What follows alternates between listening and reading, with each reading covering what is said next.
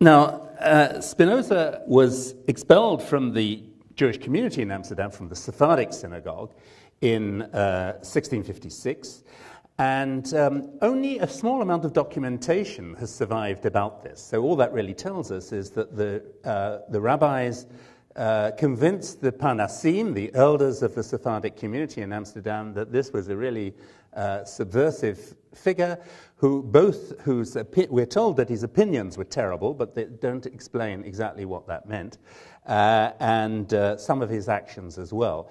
We don't know what the actions were, obras in the Portuguese, but this probably means not so much offences against observance, but probably persuading other young people to take a defiant attitude to certain aspects of rabbinic authority.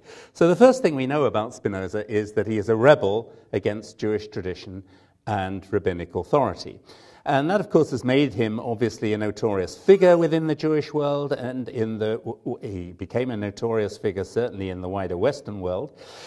But he's mostly remembered, and there's still debates about this even now. In Amsterdam, a year or two ago, there was a revived debate about whether it was possible to lift the rabbinic ban. There were two I was there myself. There were two rabbis present, and each took a different opinion. So it remains inconclusive and unresolved still to now, still down to today, how far the rabbinic ban still applies to Spinoza.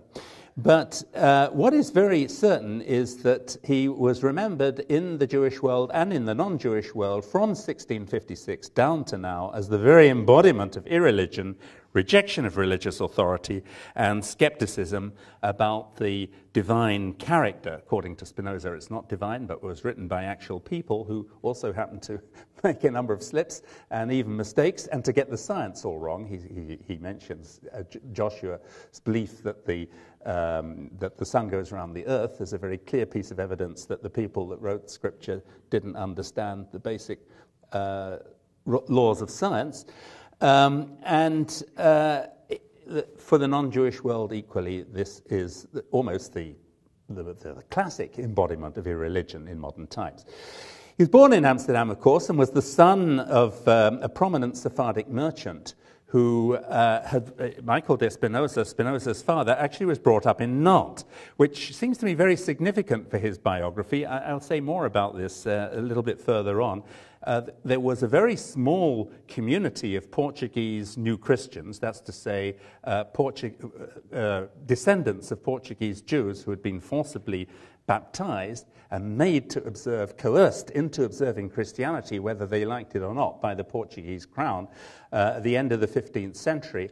And among the descendants of these Portuguese New Christians, it's important to divide them, and we have reports about Nantes at the time that Spinoza's father was being brought up in Nantes, and the same would be true of the Portuguese New Christian groups in Bordeaux and in other places in France, because this is how the French kingdom was in the late 16th and in the 17th century. They were still living outwardly as Christians, but they were divided into two groups. Those who realized they'd been coerced into Christianity but were not really concerned to resist and were content to go along with that because this is what government and church insisted on, so they went along with it. One group among the Portuguese and Christians, but there was another group who were subversive crypto-Judaizers who were keeping alive Jewish tradition and Jewish religion secretly among the Portuguese New Christians in these French towns in the late 16th century and early 17th century. And we know for certain, we have very clear evidence about that Spinoza's grandfather, his granduncle, and his father, who were all in Nantes in the 1590s and in the years around 1600, were not amongst the quiescent people who were, as it were, going along with the forced Christianization of the former Portuguese Jews, but were active crypto-Judaizers. That's not speculation. We know absolutely certain, 100%, no question about that Spinoza's father's family, the mother's family too, but that's another issue, but the father's family who were in Nantes were active crypto-Judaizers, for certain. It's not I know there's conjecture and speculation about other individuals. Was he really a crypto-Jew and so on? But that doesn't apply in this case. There's absolutely no question. Active crypto-Judaism, no question about it. Now, it may be that Jewish tradition actually has less difficulty with the feature which, from a religious point of view, is most revolutionary about Spinoza than Christianity does. Because what Spinoza, in the non-Jewish world, what Spinoza was most notorious for in the late 17th and 18th century was denying, he claimed he wasn't an atheist, although he was very frequently accused of being an atheist. He denied that there is a knowing, benevolent God who is separate from nature and the world and who created the world. Nor is the course of events and what happens in the world governed by a knowing divinity. So there's no such thing as divine providence for Spinoza. He denied the possibility of divine providence, and that means that there's no such thing as divine reward and punishment for the way you behave in this world. So what your behavior is, you might be rewarded or punished in terms of living a good life and being happy about yourself, or being a wretched individual who's not happy about oneself, but that largely depends on you. And the reward and punishment is not something that's dealt out by a divinity. But actually, in some strains of Judaism particularly, I mean, it's well known that certain strands of the Kabbalistic tradition of Jewish orthodoxy in Eastern Europe do go rather far towards a pantheistic conception, which is arguably not so very different from the kind of conception of God that Spinoza had. So you could argue that although Spinoza's God and Spinoza's redefining of what religion is, because there is no God to pray to for Spinoza, because there is no divine providence and no divine governance of the world, the acknowledging the reality of God and awareness of God, for Spinoza means having a philosophical, that for him means realistic, philosophical for him means realistic understanding of the world, of the universe, and of reality. And the essence of religion, as he redefines it, then becomes leading a moral life. And the most important strands of an ethical life, a moral life for Spinoza, are justice and charity. So justice and charity in Spinoza's philosophy, in the ethics, also in the political writings, receive a very particular emphasis. So if you redefine religion in that way, what you've done is to carry out a kind of revolution. So I don't think there can really be a question that if you look at it in terms of the moral order, the way humans conceive of the moral order that underpins the legal system and politics, and conceive of religion, if you redefine religion in this way, to that extent, Spinoza is clearly a revolutionary. But I want to take this analysis much further and look at other ways that this extends, and to show, I hope, or try to show, that Spinoza was indeed a revolutionary thinker.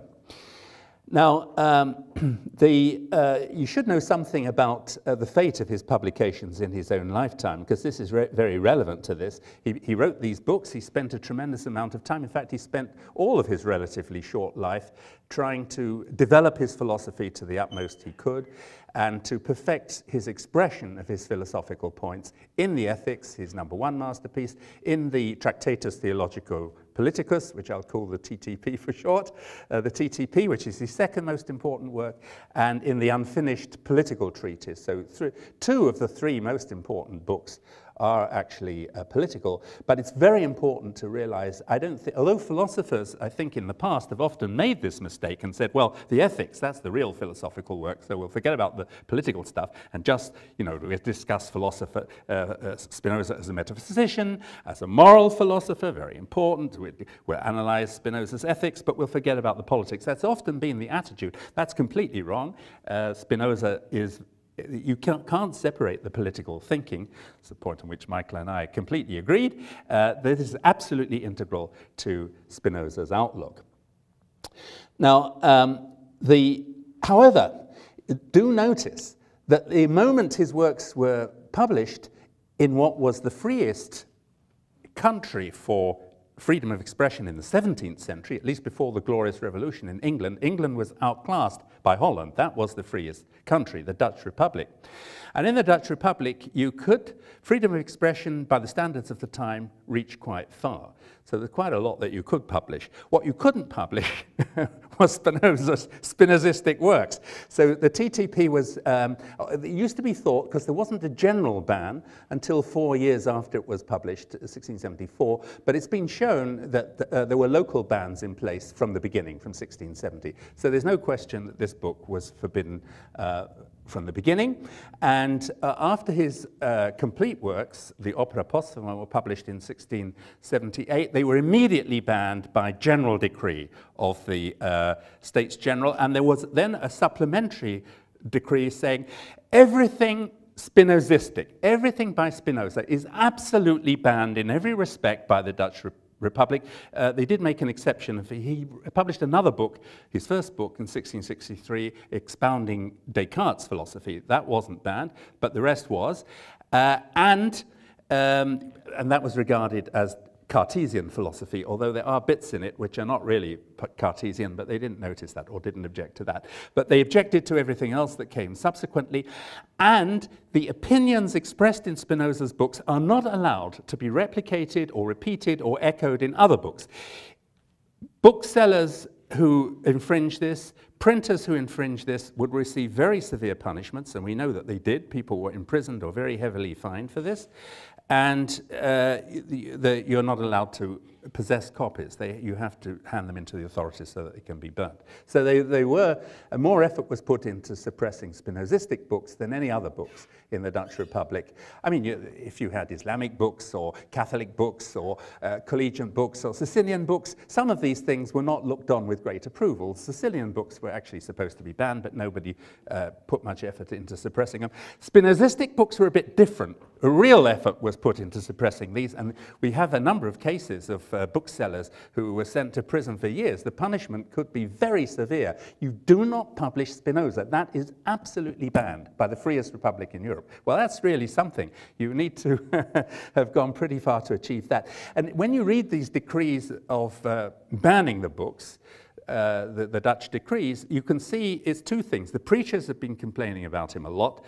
So the number one issue was it's not just the apparent denial of a providential God, although that's certainly part of it, but the complete rejection of religious authority as such. According to Spinoza, there's no such thing as religious authority. There isn't any religious authority. There can't be any institutionalized or legalized or politicized basis for a religious opinion playing a guiding role in society. There's no ever any justification for religious authority as something separate from the state. Well, that was one of the reasons why everything Spinozistic was completely banned in a way that other things that were disapproved of by the Dutch government were not banned to the same extent. The other thing was the criticism of the Spinoza was certainly a Republican, but he wasn't the same kind of Republican as the sort of republicanism which was official and which was established, which was based on a rather narrow oligarchy, so we could call it a form of aristocratic republicanism. And Spinoza contains some fairly fierce criticisms of the way of this kind of republicanism. So that probably played a part in it as well, but although rejection of religious authority was certainly the number one reason. Now,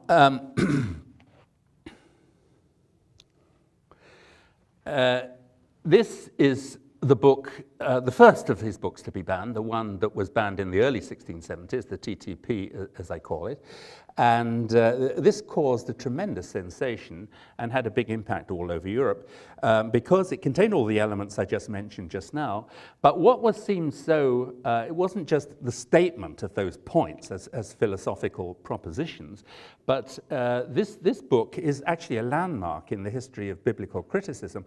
No one had ever before analytically examined the use of phrases and words and the actual characteristics of the text with such care and systematically shown as he claimed to do here, that there were inconsistencies, contradictions, differences of meaning using the same phrases and so on, relating to different historical periods, which showed that that Scripture, the Hebrew Bible, he's very, very discreet about his comments on the New Testament. He prefers not to commit himself too strongly to that, but he uses his expertise in Hebrew, which was considerable, to introduce a level of analysis of Bible criticism, which had a sensational effect all over Europe. And the book was so disorientating and so upsetting to many people that one can easily understand why it was banned with such vigor. Notice that they don't put his name on the title page. Somebody has put, what have they put? Benedict de Spinoza. It's worth saying that about the name in parenthesis, that of course we most frequently today still call him Baruch Spinoza, not just in the Jewish world, but many non-Jewish writers refer to him as Baruch Spinoza. That was his synagogue name, and when he was expelled from the synagogue in 1656, the elders of the synagogue say they're expelling Baruch Spinoza, and but he's named actually after his mother's father. His mother's family was very interesting as well, by the way, but I haven't got time to say anything about Hannah Deborah this evening. That will be for another occasion. So his mother's father, her father was called Baruch Osorio. So Spinoza was named after his mother's father. But Spinoza himself, in all the letters, we've got about 80 letters of Spinoza, they all date from the period, from quite a while after his expulsion. That's a problem for biographers of Spinoza, that we don't have any of his letters earlier than 1661, which is 5 years after that expulsion. If only we had some letters from a bit earlier, that would be a wonderful source for biographers. But you see it certainly from 1661 on all the letters and in all other in the title pages in the Descartes book. He doesn't put his name on this one, and he's on the notorious Opera Postuma of 1678. His editors, he was dead by that time, it was published in 1678. You just get the three initials, which became absolutely notorious. It was became a sort of symbol and a code in the early 18th century, BDS. And everyone knew what that meant. BDS was something that sent a chill down the back of a lot of people in the 18th century.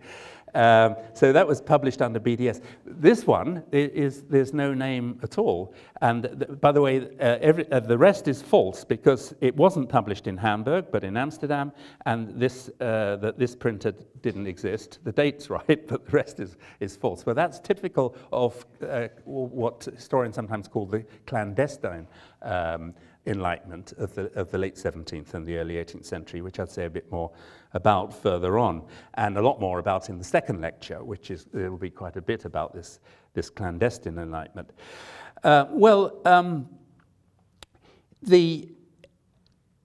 It's very important to understand, and this book is not just about Bible criticism and an attack on religious authority. There's a lot of politics in it as well, and the politics is clearly democratic republicanism. In the key passages of his writings, Spinoza makes clear that his principal aim was not to spread irreligious attitudes, but rather to promote freedom in the sense of individual freedom, but also collective freedom, which makes him a really rather important innovator. And his aim is to fight tyranny, and tyranny for him means political tyranny in the sense of unjust coercion and unjust distribution of opportunity and resources in society. But it usually means coercion, a form of tyranny usually means political coercion supported and supplemented by religious authority. And of course, that reflects the world in which he lived. If you think of the tyrants of his time, in his own time, Holland was most threatened by Louis XIV, and Louis XIV is famous, of course, for his intolerance and for his espousing of the Catholic Church, and the way Louis XIV meshed together royal absolutism and Catholicism. They march together and they squash everything else. That's the world I want, said Louis XIV. I want to hear nothing except the kings and the power of kings and the Catholic religion imposed on everybody. And But actually, Spinoza doesn't talk about Louis XIV, who was the main threat to the Dutch Republic in his time. The great, in this book and in his other political treatises and in his letters, where there are a number of references, you can see it's not so much Louis XIV, but rather Philip II, the most powerful of the Spanish kings and the one who had been the greatest supporter of the Inquisition, the greatest enemy, you could say, of the crypto-Jews, because he'd pushed hardest to try to destroy Judaism as far as he could, also secured the expulsion of the Jews from parts of Italy like Milan, which Spain dominated at that time, in the time of Philip II. And Philip II, in a sense, was a kind of predecessor to Louis XIV in the sense that he said, we want to get rid of constraints on royal power. What politics and administration is the king ruling and overruling everybody else. It is royal power imposing itself without restraint, royal absolutism, and you cannot impose royal power with the force that I need, said Philip II. You can't do it powerfully. You cannot coerce to the extent that I need to coerce without the force of religion, because it's the people's beliefs, the belief that only Catholicism is right and the rest must be eliminated and must be thoroughly suppressed. It is that belief which enables me to impose myself on society as forcefully as I do. So it's this conjunction of royal absolutism with religious intolerance, this alliance of tyranny with religious authority, and whether one is religious or not in today's sense is irrelevant to this. The fact is, in early modern times, of course, Spinoza is right, there is a close conjunction between the two things, and you certainly can't understand Philip II's despotism or Louis XIV's despotism without realizing that they were extremely aware that they couldn't do it. They couldn't achieve what they were trying to achieve. They could not impose themselves on society in the way they were trying to do without the force of religion. That was the thing that enabled them to achieve royal absolutism in the way that they did. So to that extent, you have to, I think, accept that Spinoza's analysis was certainly accurate. But it's so you have to rebel against tyranny and you have to rebel against absolutist kings. But it's no use just doing it any old way. And Spinoza was certainly not a revolutionary in the sense that he wanted to just stir up anybody who was dissatisfied with the state of things and was willing to organize a rebellion against kings. He thought that's a complete waste of time because the multitude, and his definition of multitude is not a Marxist definition. He doesn't mean the lower classes. When he speaks about the multitude, he means the people who think in a conventional way, who don't understand philosophy of the kind of philosophy that he taught. So the multitude includes the clergy and aristocrats and kings. Actually, everybody is the multitude, except the ones who understand the reality of things. But the people who understand the reality of things can come from any class. And of course, one of his chief supporters, Jarek Jelis, was a grocer. But you could be anything. If you could, you needed to be able to read, I guess. But if you were willing to enter into the spirit of the kind of ideas that he was teaching, that meant that you were not part of the multitude. And it had nothing to do with your economic circumstances. He gave the English Revolution as a good example of how revolutions could go wrong. When he was young, in the 1640s, of course, there's this great revolution in England. But if the people undertake a revolution without much grasp of what's going on, that isn't going to lead to anything useful, according to Spinoza. All you do is to get a king under another name. So he's very caustic in his remarks about Oliver Cromwell. And he uses Cromwell as an example of Spinoza is saying that most of society is living in an oppressed and tyrannized over and rather unhappy condition. Doesn't have to be that way. It could be changed. The majority of people are oppressed because of this alliance between a form of government which is against their interests, monarchy, in alliance with religious authority. To overthrow it implies a revolutionary change. But having a revolutionary change doesn't mean you just start a general insurrection, because that's not going to get you anywhere if it's motivated by the wrong kind of thinking. And Cromwell, for him, perfectly illustrates this rule. Now, For Spinoza, there are basically two kinds of government, and this is characteristic of the radical Enlightenment, which really starts in this period. I'm not trying to say that Spinoza is the inventor or originator of the radical Enlightenment, because there were a whole group of people around him. Historians sometimes call them the Cercle Spinoziste. He's not the first to express these kind of political ideas, which you find in the 1660s in several other Dutch writers, in particular Johan de la Cour, Peter de la Cour, and Franciscus van den Enden. But what they all have in common, and this is enormously important because you don't find this in England or America at all until the late 18th century. It bursts on the scene with the American Revolution, this kind of thinking, with Tom Paine and a whole group of others. Benjamin Franklin is one of those and Jefferson is one of those that picks it up. But they're picking it up on the continent, mostly in France. Of course, both Franklin and Jefferson spent a lot of time in France. And I don't think it's English in origin. But this attack on this understanding that kings are no good, we have to do away with that, but aristocracy is no good either. It's no use replacing monarchy with aristocratic republicanism. And most of the republics in Europe, remember in Spinoza's time, you had Venice, you had Genoa, but these are aristocratic republics. So they're attacked very much also by these Dutch writers. And what you have to have is something they call democratic republicanism. And they are really the first to introduce democratic republicanism in opposition to aristocratic republicanism, which was destined to become a great theme in the American Revolution. But that's another story. Anyway, you see in the TTP, in chapter 18, for example, Spinoza writes that it is very difficult and dangerous to get rid of a monarch, even if it is clear by every criterion that he's a tyrant. A people accustomed to royal authority and held in check only by it will despise any lesser authority and hold it in contempt. And then he says that the English people had provided a great illustration of this.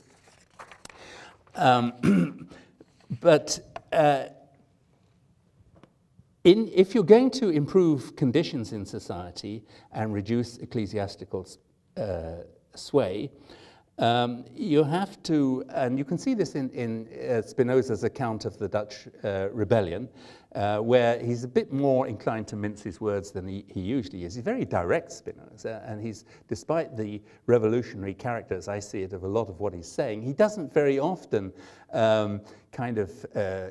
disguise what he's saying under phrases or evasive ways of expressing things. He does a bit, I think, in his account of the Dutch revolt, but he obviously thinks the Dutch revolt is a very good thing, and in fact all revolts against Philip II, who, as I say, was his great enemy, are a very good thing. He discusses two examples in detail in the TTP and in the Tractatus Politicus, his other political work, which was left unfinished when he died. And those are the Dutch revolt against Philip II. That's, of course, really got going in 1572, but had to contend with a long war set in the Low Countries, and they had to contend with the brutality of the Duke of Alva. And then he discusses the revolt of Aragon in 1590. I'll say a bit more about that further on. Let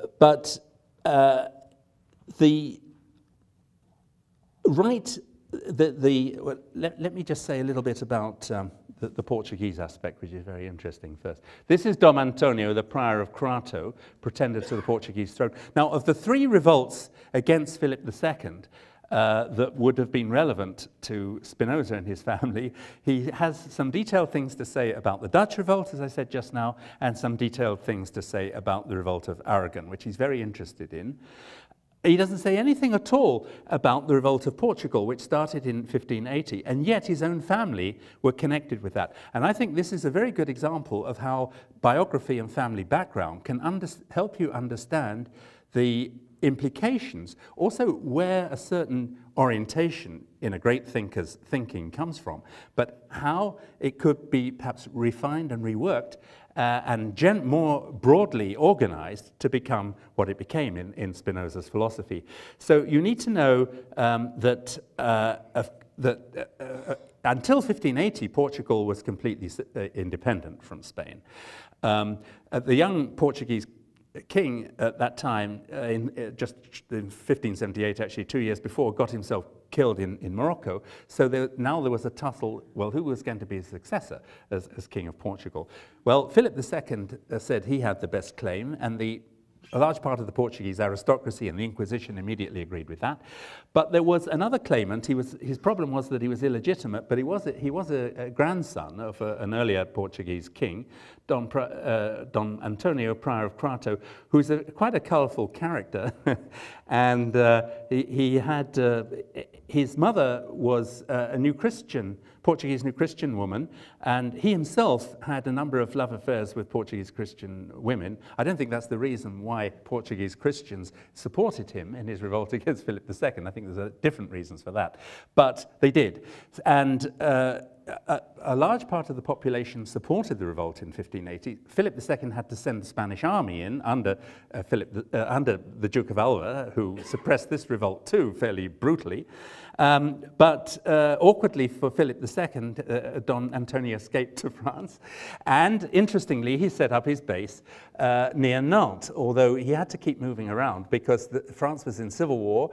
Philip II was the great ally of the French Catholic League. Large parts of France were under the control of the French Catholic League. They were determined to prevent Henry IV, who was a Protestant, remember, until he converted later to Catholicism, but only on the surface in order to make it easier for the French to accept him. But one of the Protestant areas was not. And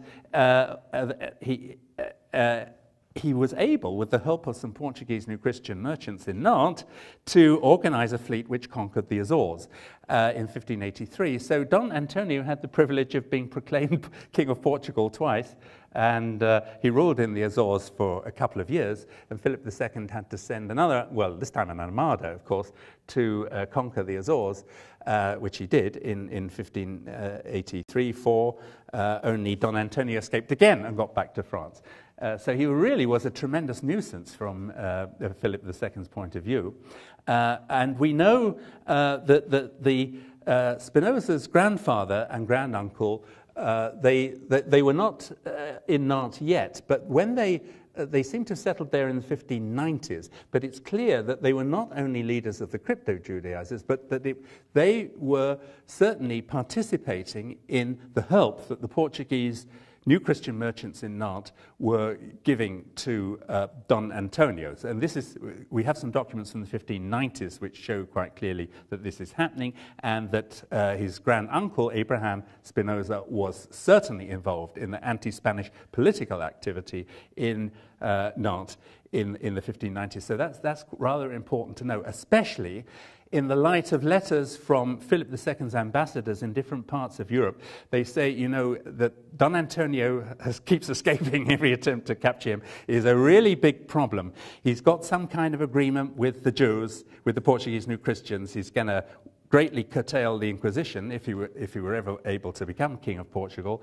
The Spanish ambassador in Venice wrote back to Madrid saying, in Venice, both the formal Jews in the ghetto and the Portuguese New Christians living outside the ghetto, both of them are very active supporters of this Don Antonio. It's a big problem because here you see what's very interesting in that report, that, of course, the Jews are encouraging crypto-Judaism in the peninsula, so there's a religious subversion that they're directly participating in. They send prayer books, they send encouragement, they have different ways of keeping it alive, crypto-Judaism in the Republic, in Spain and in Portugal. So you see the religious subversion, but this ambassador was pointing out, but it's not just religious subversion. You see how among this group, political subversion against the monarchy work, and their support for Don Antonio goes together with their crypto-Judaism, as indeed it does. So that's a very important part of the background. Now, in the Tractatus Politicus, and you find it even more forcefully, I have to say, in some of the other writers of this circle I've talked about, you'd find it this point expressed more forcefully in Johann de la Cour, for instance, that democratic republics are better than aristocratic republics, and that in republics where there had been a broader tendency of decision-making, the vested interests always work in such a way as to help a narrower group take advantage of the majority. So what had happened in Venice, for example, this is the Signoria in Venice, a painting of Guardi in the 18th century, where the small council, the Signoria, is taking over more and more from the Great Council.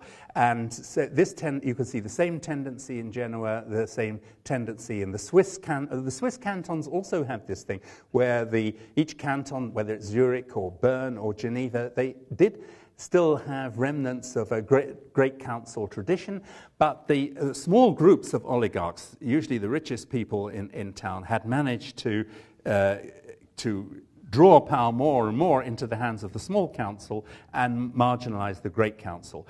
And this was the very opposite of what should be happening, according to these writers and according to Spinoza. So I think that the most important part of Spinoza's political theory is the idea that the reason that the democratic republic is the best form of government, because it's the one that most reflects, is most natural in the sense that it most reflects the way that the state and civil society came into being in the first place. And Spinoza is very keen to stress that humans have a natural individual liberty and freedom, which they surrender part of to form civil society or the state for the sake of security, stability, and protection. No one wants to live in an absolute jungle where your life is risked every moment and where you're so unsafe that you have no enjoyment of life. So life is much better in a stable society where the individual is protected. But in order to form such a society, you give up part of your freedoms of the state of nature, and everyone does this equally. So the act of forming a civil society and the state is a sacrifice of individual liberty which is equal, which is given up by each person equally to achieve a common good. And that common good becomes the basis of his theory of democratic republicanism. And general good or general will theory becomes extremely important to this radical Enlightenment tradition from this point right the way through the 18th century. Rousseau, who's usually created with the general will, introduces a variant of it later, which is not the real tradition, which you find more in Diderot and D'Holbach and Condorcet and Volney and so on. So it has a big future in France and in revolutionary thinking in the late 18th century. But what's important about it in Spinoza, which he usually refers to it as the general good, is the idea that everyone has created the civil society equally, and everyone has an equal right to that the freedoms and the advantages that the democratic republic or the state should provide. Therefore, all governments can be divided into two kinds. And this is typical of the radical Enlightenment all the way through. You find this expressed very clearly in Condorcet during the French Revolution. Theorists can talk about monarchies and this kind of republic and that kind of republic, and there are different kinds of state. But in reality, there are only two kinds of state. There are the ones where the advantages and power have been gathered into the hands of a small group whose vested interests then become the driving force behind the state, and everybody else is deceived, taken advantage of, and exploited to the advantage of those few. Now, this works most of the time, and most of humanity are oppressed in this way, but only because of superstition, Spinoza made. It's only because people believe that religion is the way to salvation, and because religious authority supports these vested interests, that's why oppression is the usual rule amongst humanity. But the more natural and the more just and the more and the right way to if you want to equalize the advantages of society for everybody and everyone has an equal right to share in those advantages, is the democratic republic. So it's not an accident. You see, Spinoza is there'd been a long, of course there were democracies in ancient times, but they were direct democracies, not representative democracies. And in any case, the ancient Greek philosophers none of them were in favor of democracy. So Spinoza is the first democratic philosopher in the history of philosophy, and that is a revolutionary fact. I mean, anyone who knows anything about early modern Europe knows that to express democratic views is a revolutionary thing to do. It's extremely subversive. So, in other words, what I'm saying, and that's the brunt of my lecture really, is that you cannot separate the religious subversion, which is an attack on religious authority rather than an attack on... Individuals should be free to express their religious feelings in whatever way is right for them. But no individual's way of doing it is more right than anyone else's. That's up to the individual. But as far as the law, the moral order, the institutions, the state, and education is concerned, there's no such thing as religious authority. So it's very, very subversive and revolutionary, and it is absolutely inseparable from this theory of democratic republicanism, which is so basic to Spinoza, but also to the group around Spinoza. That's a very important thing. I mean, he's not the first to express the general will concept. I mentioned Franciscus van den Enden, who several years before Spinoza, in 1665, published a book called the Freie Politische Stellingen, and there it's called the general according interest, the algemene accorderende interest, is the equal involvement of every individual in the good of the state, and it's only by representing the interests of everyone equally in the policies and the attitude and the workings of the state, and representing those in some way in the workings of the state, that it can be said to be sustaining the general interest. And normally this isn't happening, and it's only a vested interest of a small, powerful group who are benefiting from the way politics is organized in any given state. But the reason why it's usually like that is because of superstition and all the wrong religious beliefs, which are turning the world into a miserable place, according to this group of subversive thinkers.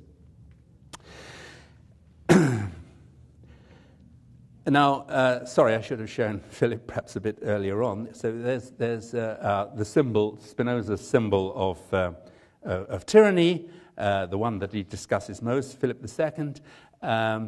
I should say just a little bit about Hobbes and Locke. Of course, one problem with understanding, I think the reason why so many scholars have strongly objected to I must say that it's extremely impressive, the rejection of my theory, at least in one way, and that is the enormous number of historians who've joined in it.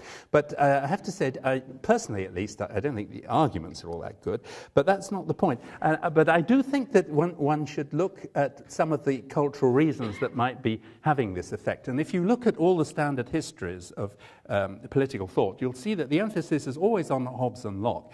And this reflects the fact that it's also part of the American political tradition. There is just this assumption that whatever modernity is, and whatever democracy is, and however we got there, there's one thing we know for certain, and it comes from England. So we can begin with that. And that is terribly, terribly important in British culture, but also in American culture. But it's completely wrong, because in 17th century England, although there are two revolutions, the 1640s and 1688, but 1688 is the victory of aristocratic republicanism. And although republican theories are very important in 17th century England, you've got Harrington, you've got Algernon Sidney, but the thing about Algernon Sidney is that this is a republicanism which bridges over, which occludes, and it preaches mixed government and provides the opportunity for the aristocratic system to take over, which is, of course, exactly what happened in Britain in 1688. And in the American Revolution, one faction, the John Adamses and the Gouverneur Morrises and the Hamiltons and so on, they said, well, the British, we might be fighting the British, but at least they know how to organize a government. We want to have an independent government, but it should be based on the British idea. Aristocracy runs society. That's right. We want aristocratic republicanism, and that's just as American, believe it or not, as democracy. If you look at the American Revolution in in an objective way. Of course, in the end, well, that's not perhaps entirely clear, but let's say we hope in the end that the democratic Republican tradition has won the struggle. But it was a real struggle in the late, a tremendous struggle in the late, which reached an amazing crescendo of violent ideological politics. I'm not talking about now, I'm talking about the 1790s. And, and the democratic republicanism had a hard time. But if you look at the European background, it is absolutely not in England, but in Holland that you find this in those writers I mentioned just now. And I think that is the objection to what I'm saying. That just doesn't make sense. You know, how can it come from Golden Age Holland? There are a lot of people who can't accept that. It must come from England. So there's quite a cultural battle about this. And that's the only real reason I can find, because I must say the arguments are pretty hopeless. They're so bad that it's not even worth discussing them. I don't think anyone will replicate any of them in the discussion here this evening, because you can't. I mean, it's impossible. There's the comparison between the clarity of the conflict between democratic republicanism and aristocratic republicanism among this group in the second half of the 17th century in the Dutch Golden Age, and in English republicanism is so manifest and so obvious that there can't really be a sensible intellectual argument about that. It's just a foolishness to say, well, but that's how it is. But there we are. So let me go on then, and just, we've only got 20 minutes left, so I should end very, very soon, I think. But if we're going to have any discussion, but I just wanted to say a little bit about the Aragonese revolt, because there's one aspect of Spinoza's biography I've said nothing about so far, which I think is needed to complete the picture. One of the things which I think anyone that reads Spinoza's political works is going to be a little bit mystified by one thing that seems very odd. I mean, Spinoza is level-headed, sensible, and persuasive most of the time. But there's one feature which seems completely out of line with that, and that is his extraordinary boast. Probably quite a few people here have encountered this passage, where he says, that all political theorists up to now have produced these kind of totally unrealistic imaginary systems, which in some poetic golden age might be a nice thing to have, but which aren't going to have any relevance because they are completely unrealistic. What we need is a political theory which is useful and which is going to release mankind from the kind of tyranny and oppression and the frequency of wars. That's the point he frequently makes. The reason we've got so many wars is because of kings and aristocratic republics. If you have democratic republics defined in the way he does, we won't have all these wars, and that will be one of the important ways in which everything's going to be much better. And this seems very odd. I mean, not the argumentation in itself about democratic republicanism. That's not odd. What seems odd is how come this Jewish thinker, who seems to be a bit reclusive and is living on his own most of the time, a very delicate health, why does he think he's got some kind of special understanding of politics that even Hobbes and Machiavelli don't have? Because in this boast that I mentioned just now, he seems to be saying he's got a more realistic, that most political thinkers are totally unrealistic. There are a couple, he mentions both Machiavelli and Hobbes a couple of times, that there are two political thinkers who are, have got some realistic ideas, but not really that realistic when you look at it more carefully, and that he somehow has a more realistic grasp of politics. And this is, where does that come from? So I think that also has something to do with this family background and this involvement in all these revolts that I mentioned, and particularly in the Portuguese revolt in the 1580s and 90s. But I should say he's very keen. His account of the revolt of Aragon is very rarely discussed by historians of political thought. And it's interesting because in his own personal library, we have a list of the small number of books he still had with him when he died. One of them are in Spanish, the Relaciones, the account of the revolt of Aragon by this man, Antonio Pérez. And he mentions Pires a couple of times, and he says, where we do know about the realities of politics, they tend not to come from political theorists, but from those that experience politics. And Antonio Pires is as colorful a character as the other Don Antonio I showed before, who had an amazing career. As time is pressing, I won't go into the details, but he is somebody who had been a political secretary of Philip II, who broke with Philip II, escaped from Madrid after being in prison for a while, who was one of the focal points of the revolt of Aragon in 1590, which led Philip had to send another army to suppress this revolt and to change some of the laws which restricted royal authority in Aragon. But Pires escaped as well. Actually, this Don Antonio and the other one met up in Windsor as guests of Queen Elizabeth at a later stage and exchanged stories about how they got away from Philip II and how they were plotting with just about anybody who was willing to join in, opposing the tyranny of Philip II. But it's interesting that Spinoza puts him forward as now there's a man who understands the realities of politics and paraphrases several of his kind of maxims and his rules about how politics works. So I see that as being actually very, very, very significant. Okay, let me wrap up very fast because we've got to leave a bit of time for discussion. I'll just want to see what's left of the slides. Well, there's Antonio Pires' book. That's actually a different edition from the one, it's a later one that in Spinoza's library. This is an earlier edition.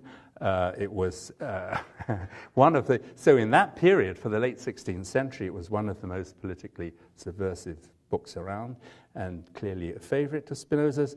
And so there we see the collected works that came out in, it's got the date 1677 on it, although in fact it seems to have come out in 1678, although that's not entirely clear. But you see now it's, we still haven't got Spinoza's name on it, but we have got this BDS that I mentioned before, and his portrait was included, and Spinoza's portrait also became a kind of symbol of this radical Enlightenment tendency in the 18th century. And Johann de Witt is the one who, of course, led the oligarchic republicanism that the group around Spinoza were criticizing and critical of.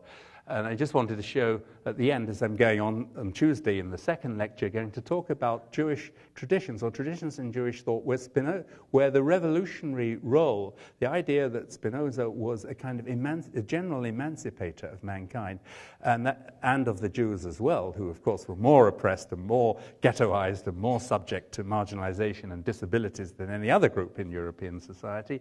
And Heine was one of those that really cast Spinoza in that role, and Moses Hess was another one.